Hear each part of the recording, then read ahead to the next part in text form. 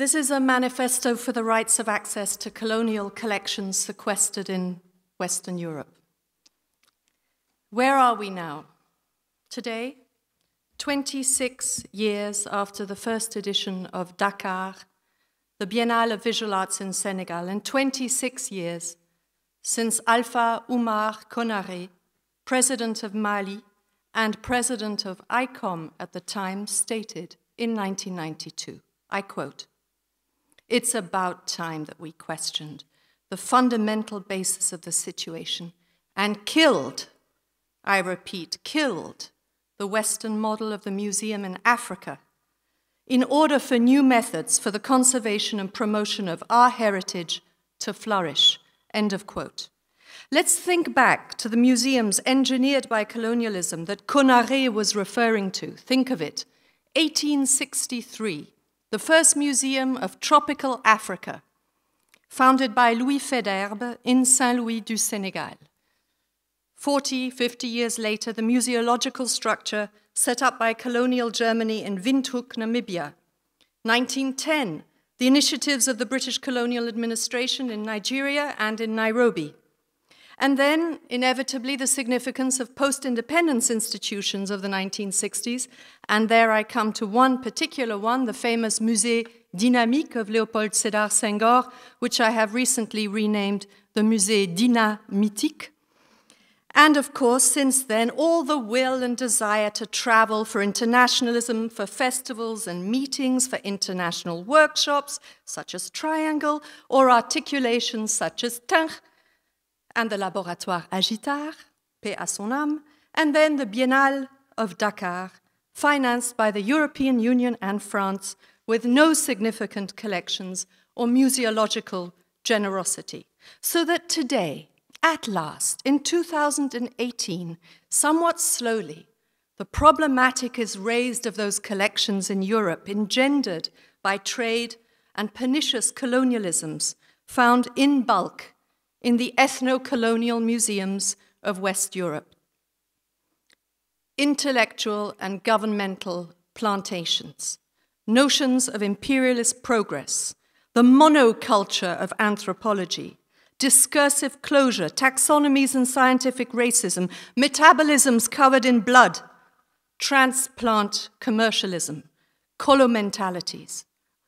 Where are we now with this mass of what we call objects, objects in collections that are named ethnographic, object witnesses, as anthropologists once called them, objects from the markets in tribal art, these millions of objects, because there's an inordinate quantity in Western Europe alone, all of them without a name, without an author, without copyright, framed by ethnology and its lineage, which originates more often than not outside the source countries, identified by collecting, resales, and swapping between museums, a provenance at home in the salons, and to quote Jacques Chirac, secret gardens of patrons from Nelson Rockefeller to Marc Ladrette de la Charrière. All these thousands of objects in inaccessible depots under the Seine in Paris, where sleep, in the holdings of ships built for slavery, these muted bodies, these human remains with their fraudulently obtained consent, coercion and deception, secreted in the urban periphery, in the prison house of radical difference and negativity, to quote Simon Gikandi, confined because of their double or triple toxicity, carriers of microbiome capable of unleashing unexpected pandemics, or so we are told. Necropolitics of quarantined objects, hyper-restrictive access, a sequestering discourse, exerting control over future interpretations, because anything is possible if you omit the artist, the author, the producer, the name of the non-documented, in order to replace it with ethnos. Where are we now? Restitution? Yes, please. Provenance research? Yes, please.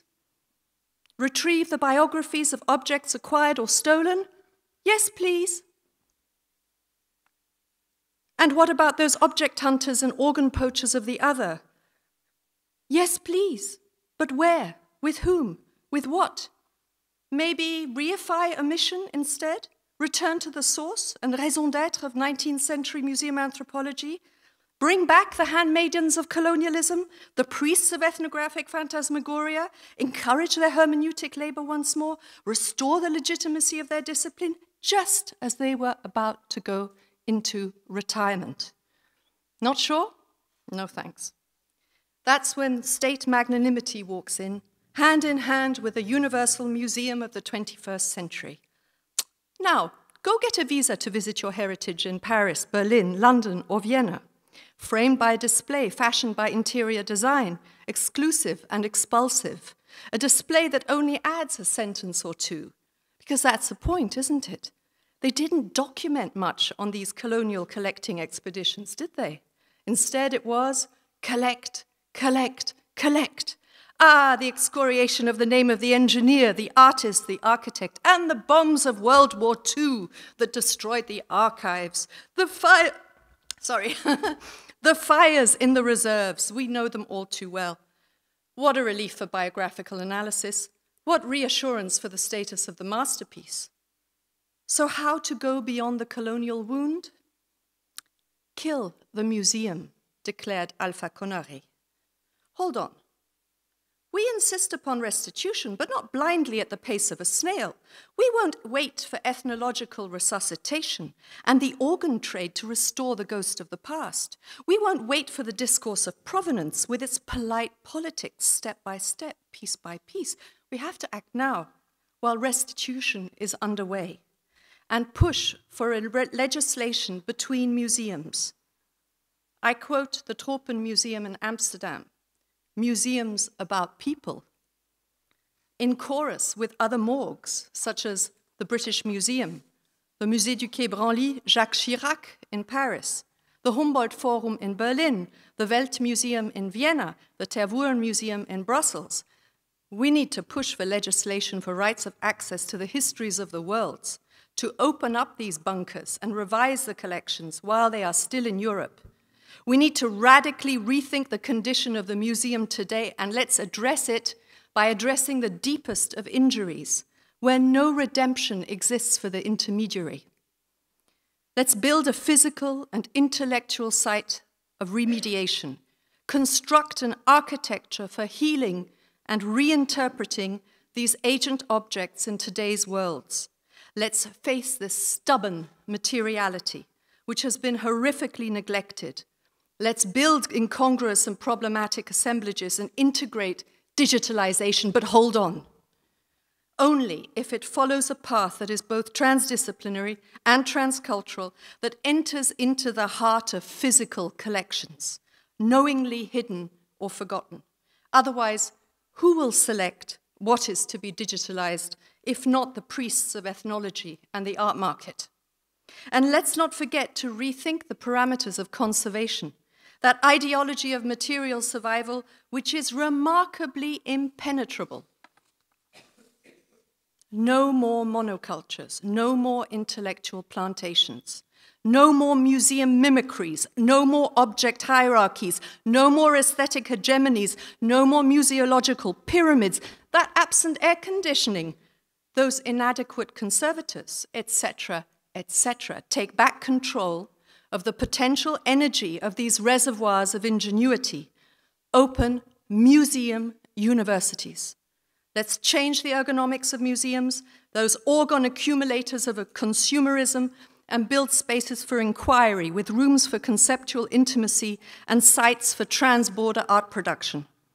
Based precisely on these anxious and contested collections, in order to welcome the new generation, the students, the researchers, who are more diasporic than ever before with their future politics of communication, so that on the basis of meanings and social innovations derived from historical collections, we can rename those excluded authors and return copyright to their ancestors.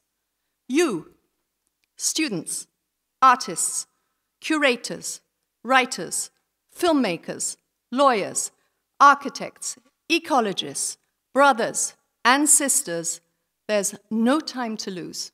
Thank you.